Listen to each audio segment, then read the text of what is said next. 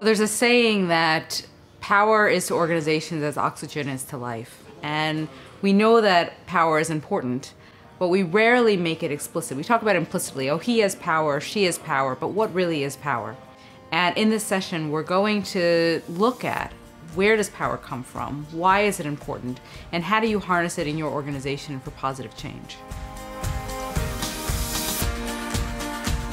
Understanding the dynamics of power is essential for success in organizational life, in any organizations, nonprofit, for-profit, and also every culture, as well as every level of the hierarchy. So by understanding what is power, where does power come from, you can more effectively manage your role in organizations. As a participant, you're going to walk away from this session with an explicit framework about how power operates in organizations and how it affects you.